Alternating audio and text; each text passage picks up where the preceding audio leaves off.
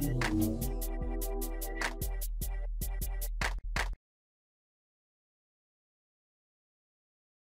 it. Thank you, Robert. Okay, so we're on question 33 of advertising. And question 33 is about virtual office websites. And virtual office websites are for companies that are completely virtual, that don't have a brick and mortar, that do only online brokerage. So I don't think that applies to us. They have pretty much the same rules as IDX, although you'll notice in the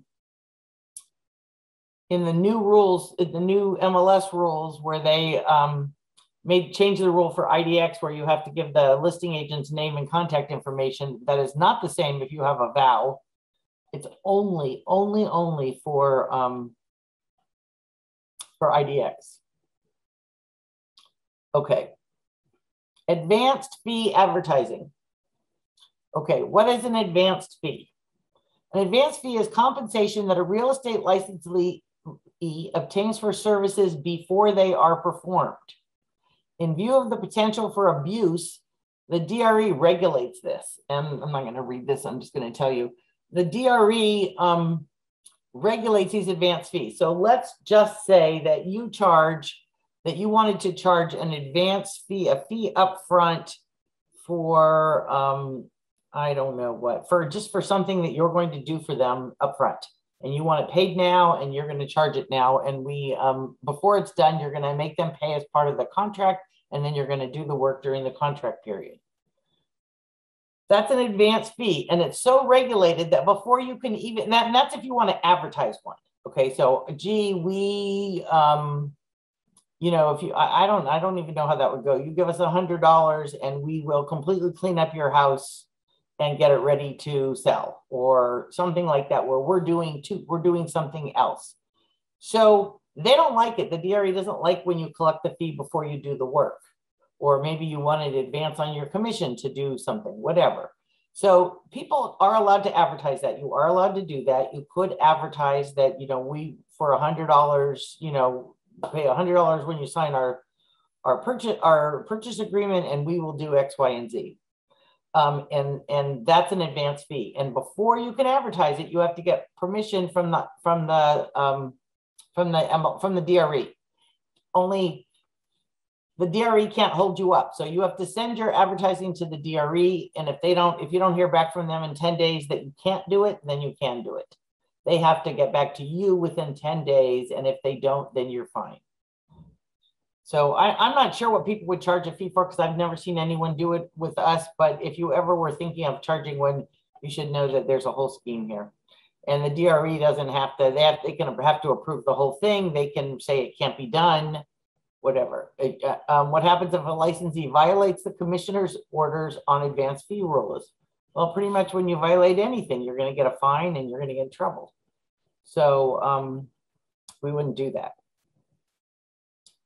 Okay, I'm going to skip over the rest of this because we don't really use advanced fees that I know of. Okay, advertising over the internet. Are there any special restrictions on advertising over the internet? Yes. There are no federal laws restricting internet advertising, but the DRE has a regulation that primarily targets persons advertising real property services, those services for which a license is required, to potential purchasers in California, purchasers, but who are not like real estate licensees in California. Basically, the regulation permits internet advertisements if the advertiser does not direct his or her services to any particular person or customer. So it's a general advertisement to anyone who wants it, not any particular group, not, you know, gee, if you're, I don't know, if you're Asian and you want to live in this area, you know, come to us, we can place you. Nothing that would specify a kind of people. The law should have no impact on California real estate. The law? You mean the advertisement should have no impact on California? I don't know. I don't know what that means. So that's it. I mean, there really aren't any MLS rules, really. There are rules if you use the IDX, and that's within the rules that they give you. But for the most part, you're allowed to advertise property on the internet, on your website. Okay, that was all. I guess we pretty much got through most of advertising last time. So that's all we have with advertising. Does anyone have any advertising questions? Okay, hearing none. I want to also talk about, I knew that we weren't going to get done. So I want to talk a little bit about record retention. How long and what do we need to retain records? And mostly that is for the broker. It is mostly our duty to retain the records. But as an agent, you don't want to rely on us. What if our data gets hacked or stolen or messed up, or somebody, does something to it? You probably want to keep what you keep as well, just so that you're aware. If you get asked for it, broker, you're going to be responsible for producing all documents that we have to save that you guys send us. But you guys usually have emails and other things that don't get into the file, and those need to be saved because you never know when you're going to need them. Okay, which records must a broker retain to comply with the law and the DRE record retention? The law requires broker to maintain copies of all listings, deposit receipts, canceled checks, trust records, and other documents executed by him or her or obtained by him or her in connection with any transaction for which a real estate broker license is required. So it's pretty much everything we have in a transaction. But I know that everything we have in a transaction doesn't always get sent to the TC and put in SkySlope or sent to SkySlope. For those who don't know SkySlope, each SkySlope file has its own email address. So if you just included that in all your emails, then everything would be in the file. Or if you have a particular email and you want to send it, then you can do it that way. You can do it that way.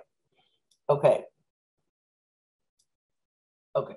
We need to be related, including leases. So, right. So we need everything relating to leases, offers to purchase, correspondence. That includes offers that aren't accepted. And I put a place in SkySlope for that, but no one really gives those to their TC apparently, because we don't really have any of those. But you have them. All of you have them. And one day you might get questioned on a transaction. We just got a new lawsuit today. It's on a transaction that didn't close, where that got canceled. And if we don't have a file in SkySlope, then we have no documents. Just because it got canceled, we still need to be able to show why it got canceled and what was done and how it happened. Otherwise, I think we're going to be in trouble. So please make sure that you keep your stuff, as well as sending as much as you can to your TC to put in the file, or for you to put in the file.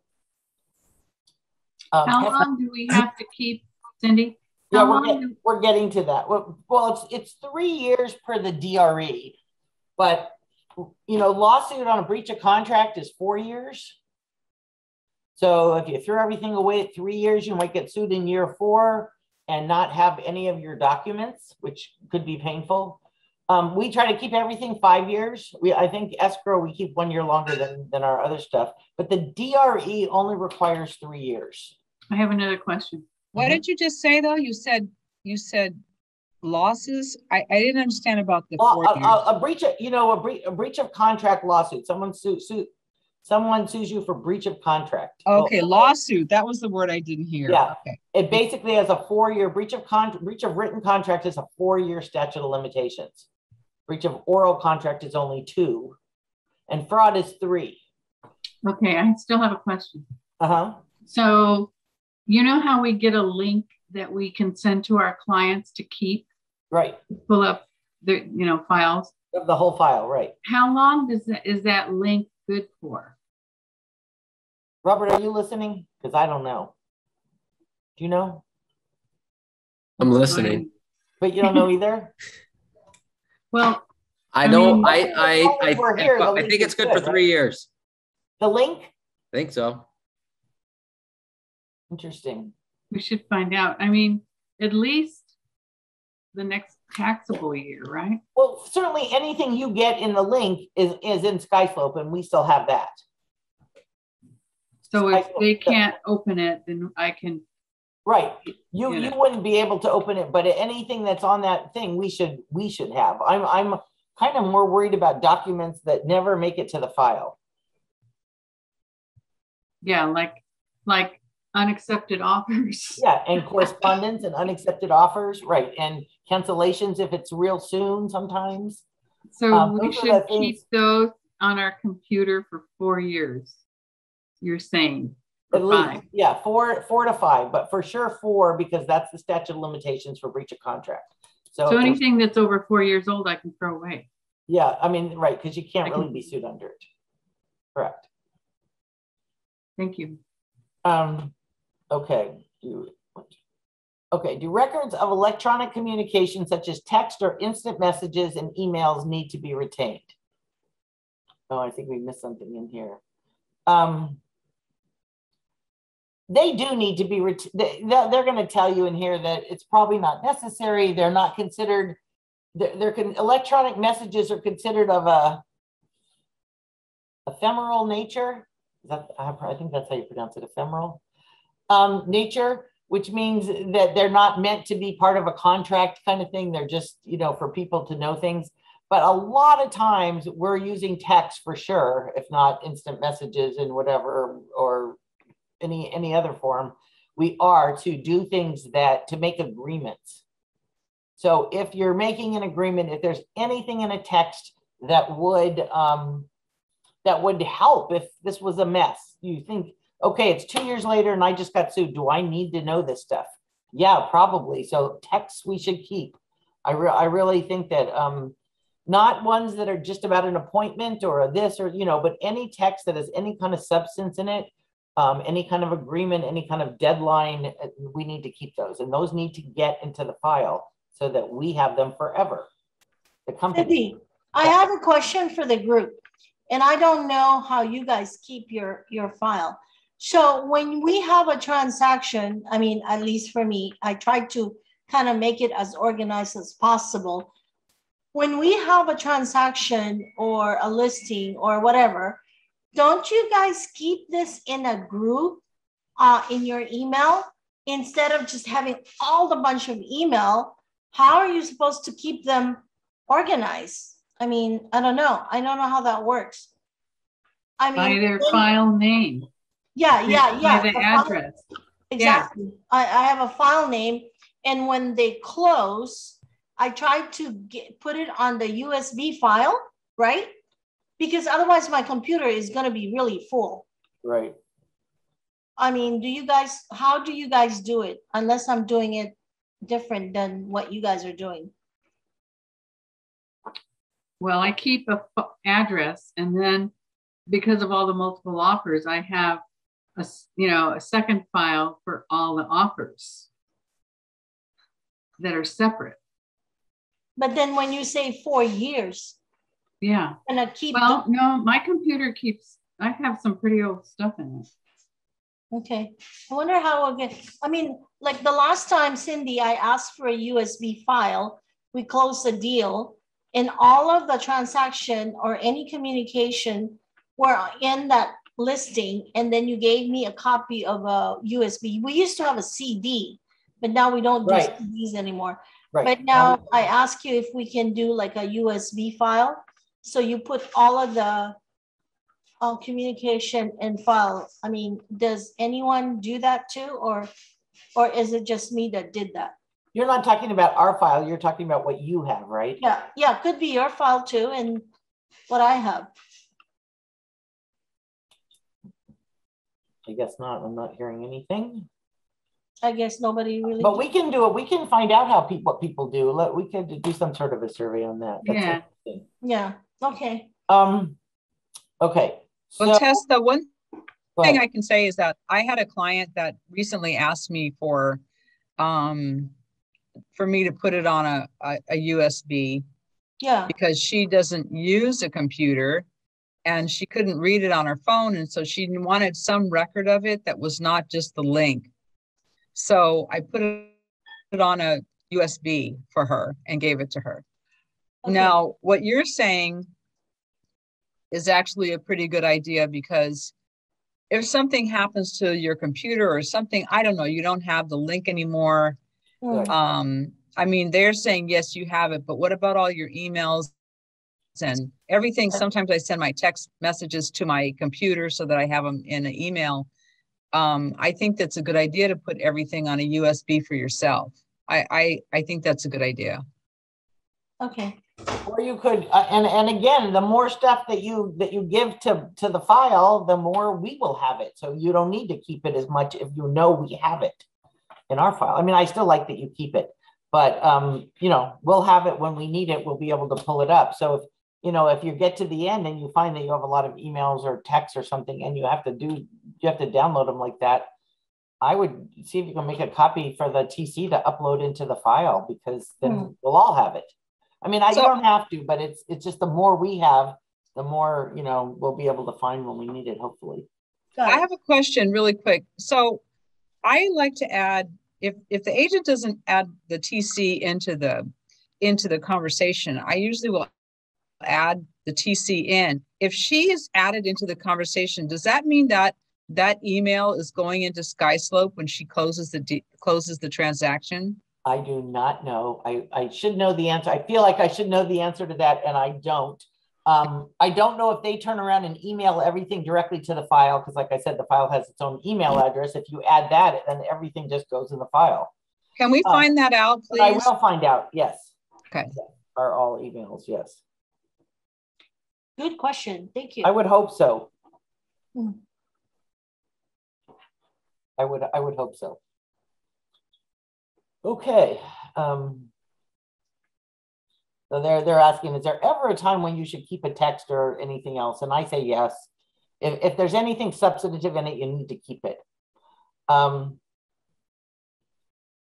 long must records be maintained? So it's 3 years under the DRE record retention policy, which is good because it means they can only audit you for 3 years, because you don't have to keep your records after that.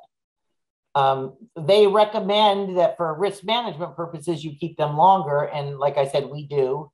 Now that we have electronic records for both our TC files and our escrow files, they'll probably just be kept forever. And then, you know, at some point, once we're years into that, it's going to be so easy when people ask for stuff, and we can get rid of our storage and all that stuff. But right now, we're not quite there yet. We've had TC records probably for 3 or 4 years, but not escrow. It's only started in, I don't know, 19, I think. Okay, can records be maintained in electronic form? Yes, of course they can. And that's all it says, is you know, as long as you can give them to them when you need them, they're fine. If electronic storage is used, the broker must also maintain the broker's office a way to view the file. Yes, so even if it's electronic, if the DRE walks in, you better be able to call it up. That's us. Okay. Can they be maintained offsite? Of course they can. Is a broker required to make records available for a DRE audit? Duh. Of course. Yeah. Can you lose your license for failing? Yeah, probably. Record retention. How long should you keep the documents? Okay. So the short answer they give is 5 to 7 years. I think 5 is plenty. I can't imagine you needing them after that. We're not accountants. Maybe accountants keep stuff for 7 years, but it's a freaking long time. Okay, for purpose of auditing, let's keep for DRE, it's just 3 years. That's their rule. What's the proper way to dispose of them? Obviously, when you dispose of real estate records, if they're electronic, it's kind of easy. I guess you just erase them. But if you have anything in written or any hard copy files, please make sure that you destroy them and not just throw them in your trash can, put them out on the street. I mean, I'm pretty sure that most of us do not have our trash gone through on the street, that we're not like that kind of people. But, you know, you just want it to be confidential. Personal information, they say only for personal information, but pretty much anything. Okay. Okay, how long does the IRS have? Okay. Period which the IRS might start is also 3 years from the date your return is filed. So after 3 years from the date your return is filed, they can't come back and reopen it either. Unless you understate your income by more than 25%, I guess. Okay, I didn't know that. Okay, state tax audits. In California, 4 years to assess taxes for a particular year. So a state tax audit has to be within 4 years when the return is filed, and I think it's 6 years. Oh, again, if it's more than 25% off. The statute never runs if you don't file at all. It just goes on and on. It's because it's from the date of filing. Okay, that's the state tax laws. Permanent records and semi-permanent records. If it's truly permanent, then obviously it should be like tax returns and income tax, stuff like that. Those should be kept forever, as long as your permanent record should be kept forever. Is basically what they're saying. Pension stuff. Joe. Problem is not keeping them. Problem is knowing where they are when you need them, right? Huh? So anybody can keep documents. I have a question for you. Yes. Pag meron, because we're talking about it, the legalities of it. Pag meron tayong mga transaction or email, like for instance. Oh, is she not talking? Oh, she wasn't talking to us? Oh, she is. If she is, you're on your own. Well, she was. I was totally confused. But she muted. Yeah, because she's talking in another language. I muted her. Did it sound like that? She was She's talking to somebody about taxes. Oh. Oh. And then I thought, oh my gosh, did she just change to another language? And I thought, no. Okay, well, I guess that's the end of record retention. It wasn't a big one, but I didn't realize how little advertising we had left to do. Just to remind everybody, September 30th, the moratorium, the eviction and rent control moratorium for single family residences and condos and duplexes. If you live in one side, the owner lives on one side, it will end on September 30th, come October 1st. If it doesn't get extended, and of course they're saying it's not going to be, then we will be back to pre-COVID rules, which means that if you have a single family residence, you can evict a tenant on a month-to-month basis. If the tenant's on month-to-month, you can evict them just because they're on month-to-month. You don't need a reason. You don't need to fake anything or say anything. You just, sorry, it's time for you to go. So that's what's going on. Hopefully a lot of landlords collected money and we're going to be able to start eviction soon. So that's important. Stop sharing. I'm trying to think what else has come up this week.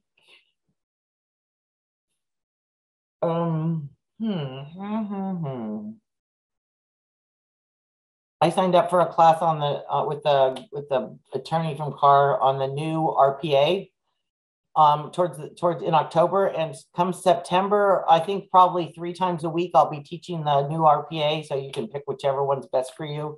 So that because I want to make sure everybody gets into a class about the changes, because apparently there are not only changes in what you can visually see, which is the way it's set up, but also in some of the rules. So you don't need to if you see, you can if you want, if you're bored or you see a Carr offering of the class, you can go if you want, but I'll be taking it and then I'll be teaching you guys probably, 2 or 3 times a week for a month so that everybody can figure out a session they can go to, because we have to do that. What else? Anybody else have any questions? I'm trying to think what else is new and different.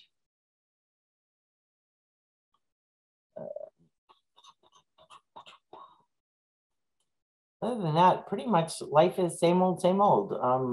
Real estate life. We're taking listings, we're closing, everybody seems to be working, and we're doing well. I get a lot of questions, and I can tell people are working and they're asking good questions. It's great.